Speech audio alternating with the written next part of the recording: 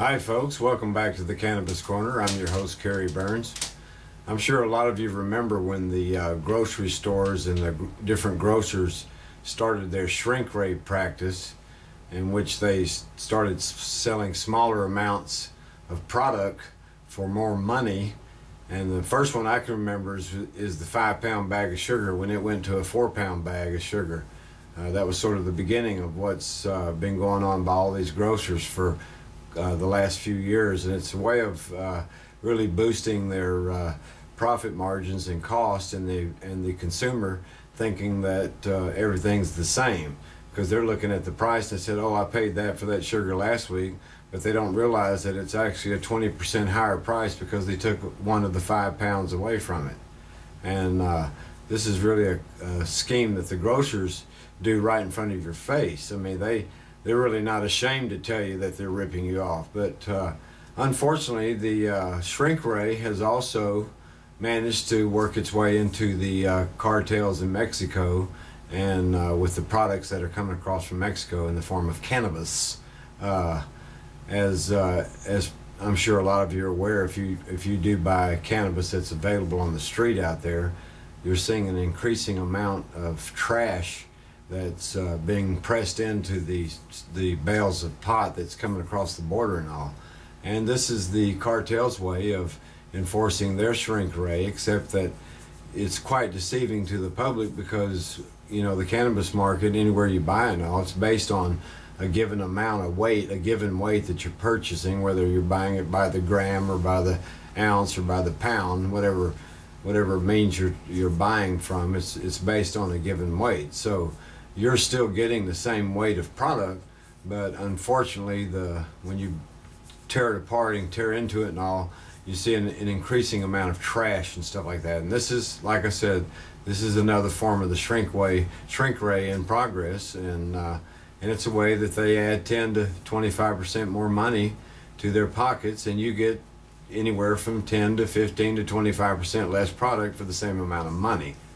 And this is just one of the things that the average cannabis smoker out there in America has to deal with, and it's ongoing. It doesn't quit. Not only is the quality of the cannabis coming from south of the border, I don't even know why they even waste their time even trying to enforce it along the border with Homeland Security and the Border Patrol and all. The stuff really it's so weak in what it does that it's really not worth enforcing. And when you look at the fact that most of these seizures are 15 to 20% of it, in some cases maybe 25%, is nothing but trash. Now this trash takes on a lot of different forms. I know a lot of it, they take the seeds, some of them is just a natural weight that they allow certain of the plants to seed more than they should, and you get a lot of bulk weight from the seed. So that's one way of kind of adding weight to the package and stuff when they're pressing and bundling it up down there. But a lot of what's going on too, they're adding, you know, things that aren't even cannabis. I mean, just sticks, stems. I've seen grass seeds. They grind up old stems and seeds that they press, and they'll press that into it and all. All this adds weight to it, and if you really separate it out and take a close look at it and all, it could be up as much as 20-25% of what you've bought, and you're buying it thinking you've got 100% product. And this is the very thing that we've seen the grocers do time and time again. And now, if we hadn't had enough to deal with this cartel and all that, this is one of the many reasons why cannabis needs to be completely outright legal. First of all, we didn't learn a thing in this country from Prohibition, when we had all the gangs and the Al Capone gangs and stuff like that, when they had alcohol illegal. All those went away when they changed the law. When they repealed Prohibition, all the gangs disappeared. This is no different. We're going through the same period. It's just a different substance. And in this case, for the most part, and most of the eradication, most of the enforcement, most of the money of what's being spent by DEA, Department of Justice, and the Homeland Security is to fight the war against cannabis. They've waged the war against this plant, and they are hell-bent. I mean, they are going to eradicate it off the face of the earth if they had their way about it, instead of embracing this magnificent plant and all of it has to offer. Not only its medicinal qualities, but also just what it will do for a person if they use it like an herb that it is in their daily routine and all. They'll be healthier, they'll be less apt to drink and use more dangerous substances like alcohol or, God forbid, cigarettes or even prescription drugs. This is the kind of thing that when we have a substance illegal and all, we create all these gangs out there, all these street gangs, all are fueled by this illegality of these substances that really, when it comes down to it, is a basic right and choice of the individual. No government anywhere has a right to tell an individual that they can't use a certain substance, no matter who they are. I don't care what country you're from or even if you're not from the United States. No government has a right to have domain over an individual. They weren't put here to run domain over that individual. And in particular here in the United States, the land of the free, here we have all of our rights and liberties and freedoms that we're supposed to have through our Constitution. This is even a stronger point that the government has no right to have this domain. But the cannabis smokers in America, not only do we have to worry about this ridiculous law and law enforcement and all that, but we have to deal with this cartel now that's trashing up all of the stuff coming from Mexico. The cannabis itself is not worth, even if it was 100% flower tops, is still not worth because of the potency so weak. And this is due to a lot of reasons, mainly from inexperienced growers and inexperienced handlers and stuff. But it's just...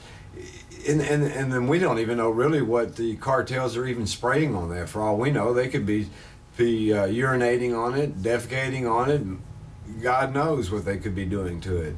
And yet, it seems to make more sense for some reason to this government to go and spend all these millions and billions of dollars trying to enforce something and allow a cartel that pretty much can just do whatever they want. I mean, the United States government went down there and sprayed paraquat on the cannabis, and they didn't care what the cannabis smokers in America were going through during that period and all. They didn't care. It serves them right. They shouldn't be using an illegal substance.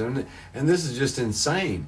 And when you look at how safe cannabis is and that nobody's ever died or been injured from it and all that, these types of powers that be in this domain over individuals is just way out of bounds and certainly not something that's derived by any legal means and certainly not by our Constitution.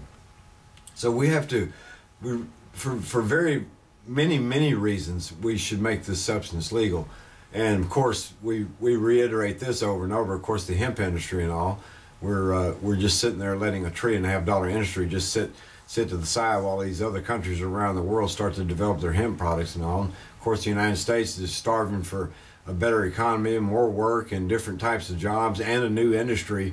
And here we are, we have one. It's been right here in our lap. We've just kind of We've played this cat and mouse game with the government, the Drug Enforcement Agency, over these stupid laws with cannabis, and we're preventing this industry from happening. And it's all bogus, and it's all based on lies. None of it is based on one shred of truth and not one shred of evidence.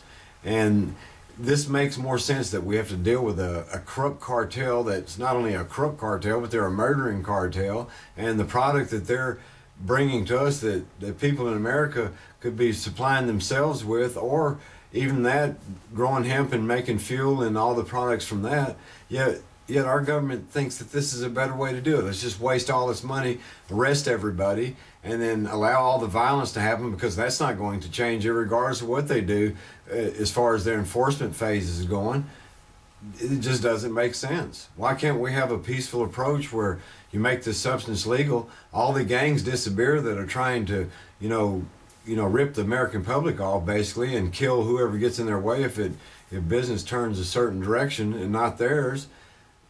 How can any of that make sense to a normal thinking person? How could that be better than having a substance legal where people could grow their own if they wanted to, or turn it over to free enterprise? Let there be stores open up that sell cannabis and all. You don't have to have a doctor's prescription for that. You don't make people that go buy beer get a prescription. You don't make them go see a doctor before they can go buy a six-pack. And that's more deadly than all the cannabis somebody could smoke in a week would be to them in one night. Just does not make sense. And we've got to get past all these lies. And we shouldn't have to deal with a corrupt cartel that's now using the shrink ray, except that they're trying to be sneaky about it. They at least are, not proud like the grocers in America that put it right in your face that they're ripping you off, but it's still wrong, and they're certainly ripping us off, and the quality's bad enough as it is. So let's come on, America. I mean, we really can't y'all. You can see through the haze on all this that the government's been smoking people with for decades and decades. We really need to get on top of this issue and tell them to shove it, because it is bogus. And I do thank you for joining the Cannabis Corner.